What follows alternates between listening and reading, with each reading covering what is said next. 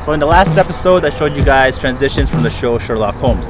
Today we're going to change it up a little bit and analyze the work of Edgar Wright, who's the director of Shaun of the Dead, Baby Driver, and Scott Pilgrim vs. the World, just to name a few.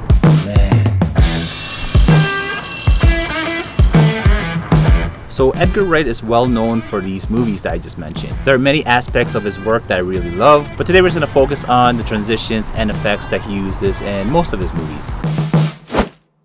So the first thing that Edgar Wright is known for are his jump cuts. Jump cuts are clips in between two main scenes, kind of like this.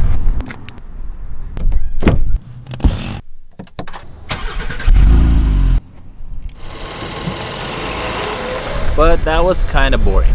Edgar Wright adds a lot of sound effects, and at times he zooms in during the jump cuts just to make it a bit more interesting. So something like this.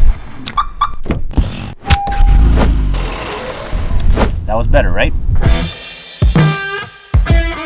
To edit something like this, you need everything to move and change quickly.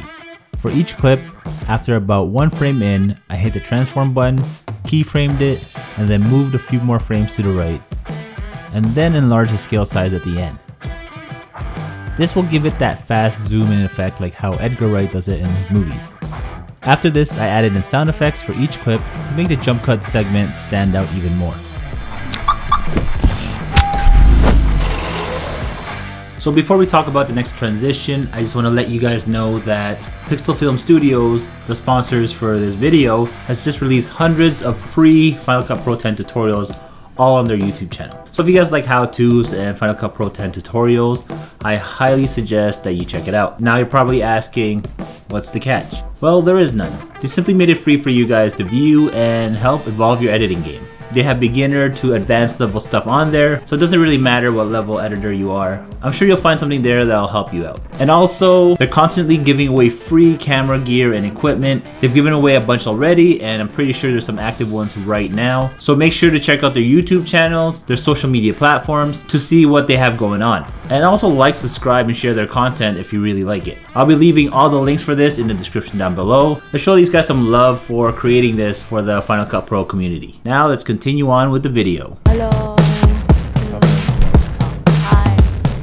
So Edgar Wright uses a lot of wipes and pass-by transitions to introduce the next scene. The second transition we'll take a look at is the one that he used in the movie Scott Pilgrim vs. the World. So the scene starts off with two people talking on the phone side by side in a split screen, and then it quickly moves to the right, revealing the next scene. They also used the sound of the bell and text on the screen to help with the transition. So basically he had everything moving to the right. Then he used the sound of the bell and the text to bring it all together. So to recreate this effect, I'll be on the phone talking to Mills, just talking about how I forgot to pick him up from school. And then we're gonna wipe to the right side to slowly reveal the school and Mills waiting for me to pick him up. Dude, you forgot to pick me up. Oh man.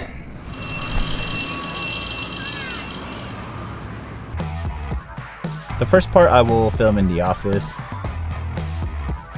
And then the second part I'll have Mills talking on the phone. And then the last part will be the wipe movement with Mills waiting at the school. To do this effect, I first placed a custom generator on the project timeline. This way, I can move around the clips that I place on top a lot easier. Next, I placed my office talking clip on the project timeline. I then placed a school wipe shot below it. To make the transition a bit faster, I speed ramp the end of the top clip and the beginning of the bottom clip.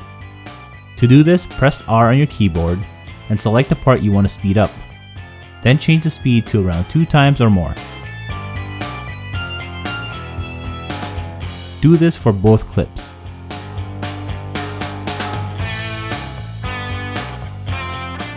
Now look for a draw mask tool and place it on the top clip.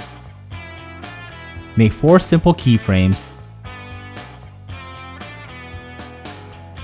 Click invert, add a lot of feathering, and then add a keyframe to that, and also add keyframes to transforms and control points. Then move it to the side so it is out of frame. Change your view size if needed. Right around the spot where my monitor starts to show up, I will move the masking effect to start to reveal the next clip. Then just move a few frames over again and readjust the masking. Keep doing this until the bottom clip has fully been revealed. You can move the bottom clip around to time it better with the top clip if needed. The next part is adding in the flying text. I created a 1920 by 1080 layer on Photoshop and added a bunch of B's and R's beside each other. You can do this on whatever program you have. Just make sure to export it as a PNG file so that the background is transparent when you drag it onto Final Cut. So now drag it on the part where you kinda want it to start. Change the scale size, then move it all the way to the right so it is out of frame.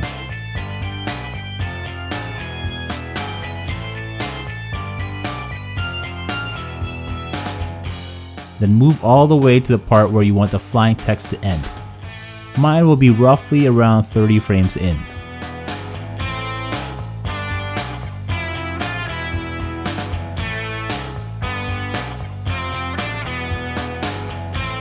Now add in the sound of the school bell ringing, plus other sound effects to make your clips come to life.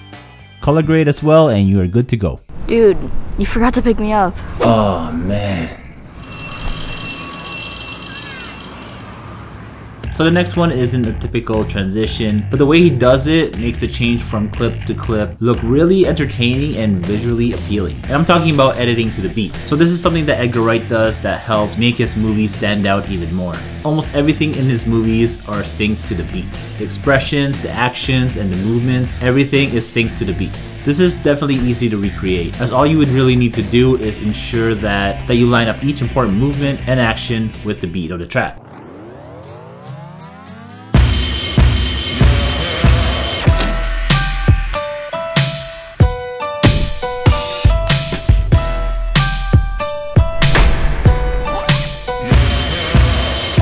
So as you can see in all the examples I was talking about, Edgar Wright is a creative genius. Not only does he use these transitions so smoothly, but they blend in so well with his storytelling, and it never seems too overpowering. He uses a ton of other scene transitions in his movies, but I'll make sure to cover that in a future episode, since I don't want this one to drag on too long. So make sure to like, subscribe, and hit that bell notification button, so whenever I post a new video like this one, you guys will be notified. It's my time in my prime, this the prime time, pretty content.